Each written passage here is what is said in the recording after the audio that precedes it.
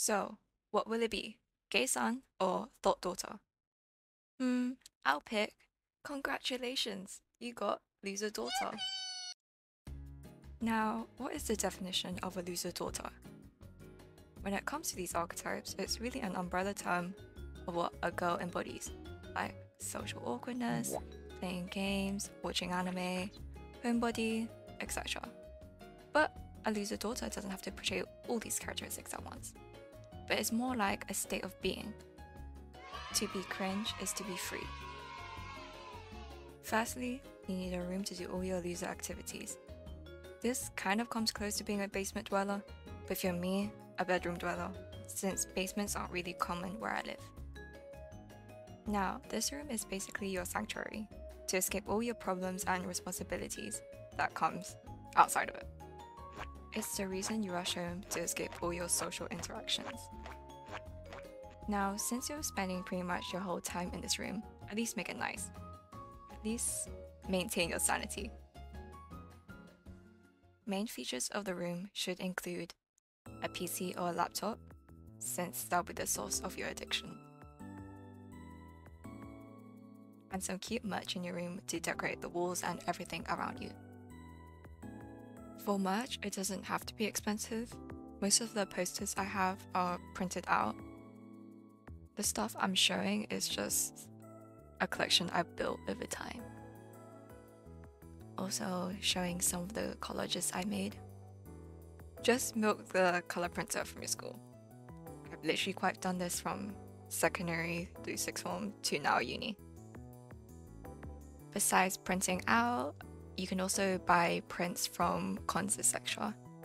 There's a huge array of artists selling their work online, so if you want more unique merch, then I also recommend that. Or if you want to be serving current craft addiction, then you can also make your own decor. So just a few that I've already made on my desk. I have this silly I've made, which is kind of Wanderer themed. I also have some photo card holders. They're really nice and easy to make out of felt.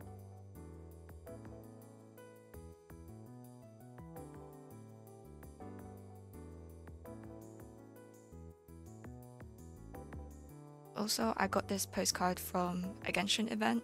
So if you do touch grass time to time, then usually these pop-up events, they give something out for free. You also need hobbies that you can brain rot to, which is most likely watching anime, shows, or playing games. Personally into this mix, I also draw a lot and have a lot of projects. So honestly, these alone, I already lock myself into my room. Shameless plugin for my art account. I mainly draw whatever brain rot I have. But I'll also be doing a lot more art content on this channel. Other hobbies could also include reading, cosplaying, journaling, collecting trinkets, TCG, the list goes on. Just fill your room with everything you love. It's what gives me inspo to stay creative. Now, another trait is that you're most likely lazy. This is when you need at least one parent to cook your meals, because let's be real, you probably can't cook for shit. It saves time for you to play games like Genshin, or JRPGs like Persona or Final Fantasy, Kingdom Hearts, just anything that would increase your delusions with characters. If you like Kingdom Hearts, then you're a mega loser. I'm telling you, Kingdom Hearts shifted something in the universe. Now, with everything that you're doing, you most likely have something else in the background.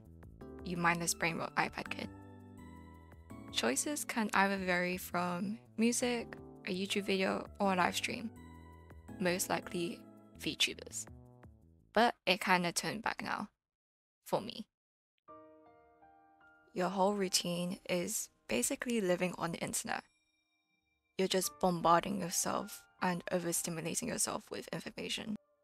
And you kind of just morph your mind into the cyberspace. Since you basically live in your room, experiencing bed rot will come and go, especially when daily routines start to feel repetitive and stagnant. There's a lot of traits that can cross over to being a neat, but I'm also currently a student, so it gives me a reason to leave my dungeon once in a while. Now, of course, there's a lot more to the mental health struggle, and it's something I'm trying to get better at coping with. Just a disclaimer of this guide as a loser daughter is really just my own experiences. So you don't have to relate to every single aspects I listed, except avoiding social interactions. There's other traits like being a thought daughter and a girl fader, which can overlap to being a loser daughter. And I will continue to document my experiences in future videos since I enjoyed making this one, especially my experiences as a girl failure at school and at work.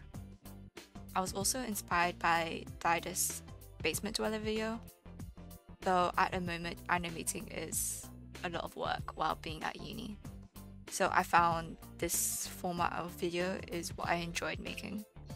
If you enjoyed this video, please subscribe and support this channel for future uploads, and also check out my other silly art I make. And I'll see you losers later.